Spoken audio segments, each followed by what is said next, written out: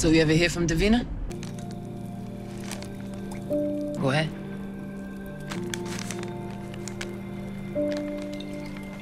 Help me with him. I brought you out here to talk to you. See how you are? How you feeling? You think I'm just gonna tell her what I'm thinking? Hell no.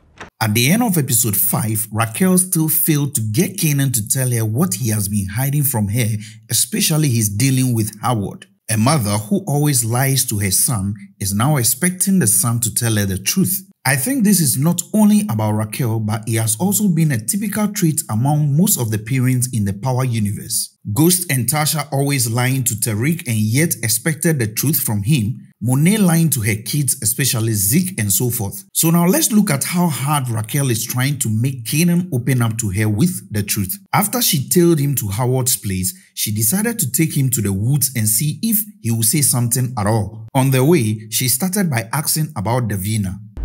So you ever hear from Davina? Cousin of hers told me she wound up in South Carolina. She wanted to use the love of his life to ease the conversation so that Kanan can feel free to disclose everything to her. She wants him to trust her with the truth, but clearly, Kanan is not falling for that. Turn the radio back on now.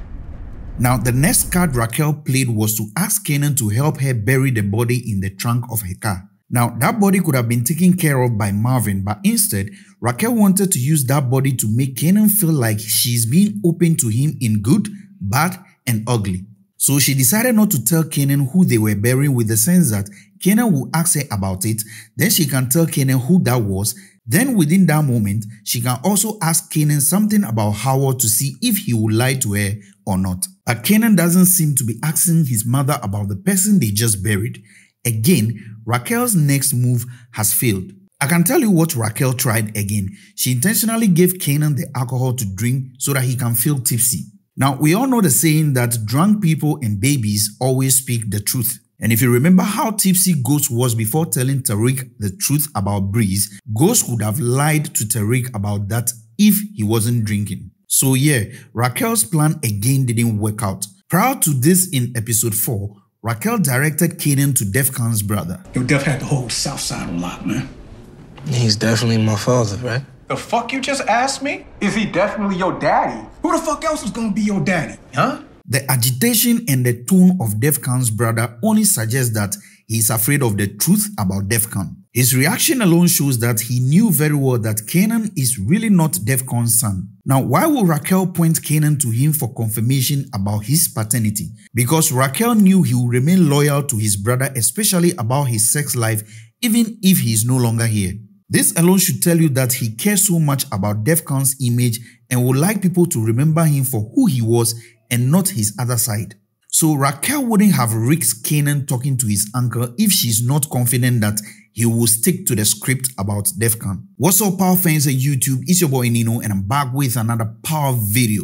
In this video, I'll be merging things from episode 4 and 5, where I'll be talking about what Kanan knows, unique robbing Raquel's product, and possible deaths in coming episode 6. And of course, if you are new to my channel, you are welcome. Kindly hit the subscribe button, like, share, and leave your thoughts in the comment section below. Now let's get straight into business as usual. If you consider how edgy Defcon's brother was when Kanan was trying to look for closure, you could sense that he was very particular about what Raquel could have possibly said. So he kept asking Kanan what Raquel said instead of what Kanan could find out.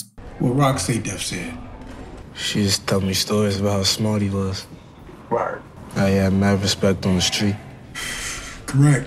Now, when Kanan said his mom said nothing but people are saying shit, he then turned to say that people will always say shit, especially about someone who is not there to defend himself. People just been saying shit. People always say shit, Kanan.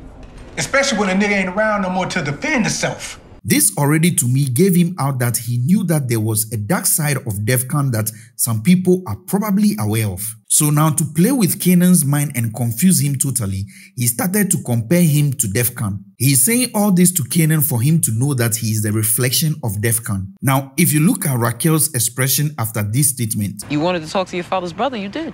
Now, this alone shows that Raquel is very sure that Defcon's brother will never expose Defcon under no circumstances. Now, this is the first confusion Kanan is facing.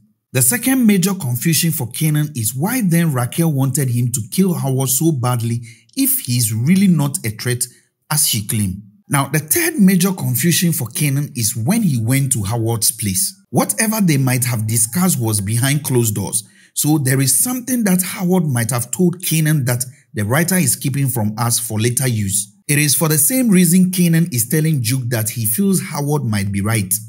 What if he telling the truth? Now, what are the key things Howard might have told Kanan?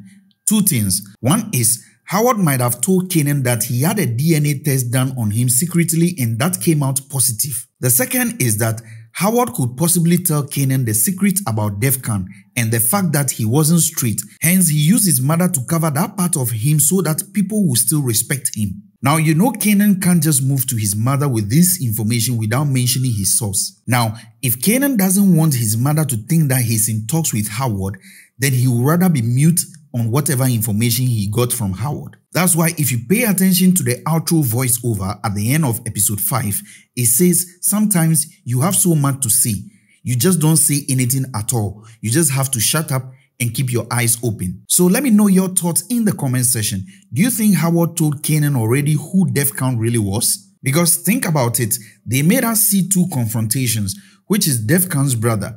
We heard what they talked about. We also heard what Marvin told Kanan after he left the prison, but yet they kept that of Howard away from us. Hence, this was done on purpose. It is not like what they would have talked about was insignificant.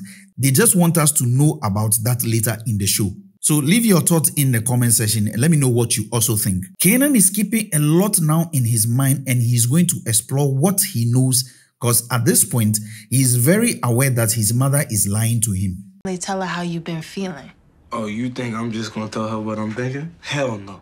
Now moving forward, this call Unique made here was in relation with what his former guy was transporting for Rack. Yup, gonna be on a bus.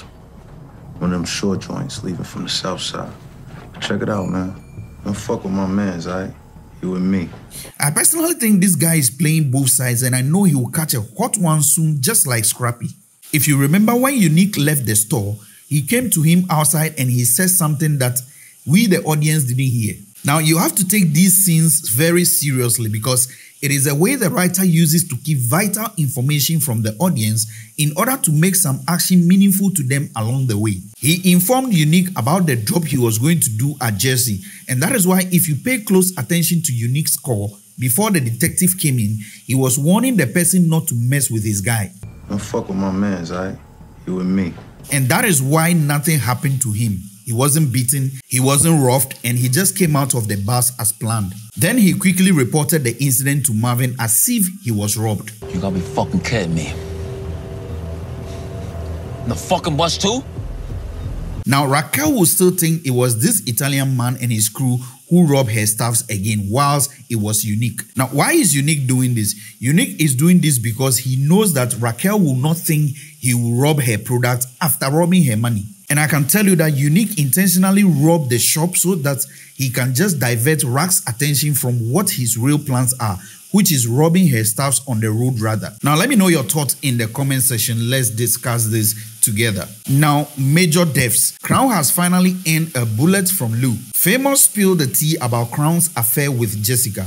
Even though Lou behaved as if he already knew that they were screwing behind his back, I can tell you that Lulu reacted that way so that if Crown is dead, Famous will not suspect him as the killer. So Lulu had to pretend he didn't care about what they were doing. Meanwhile, he was hurt. That is why after Famous left, they established the pain in Lulu's face this way. And at this point, I can tell you that Crown is done for good. Let me know what you also think. Do you think it's time for Crown to go? Do you think he has overstepped on Lou? Let me know what you think in the comment section by leaving your thoughts, theories down below. If you like this video, do not forget to subscribe, like, share, and most importantly, leave your thoughts in the comment section. I'll see you in my next video. It's your boy Nino. Thanks for watching.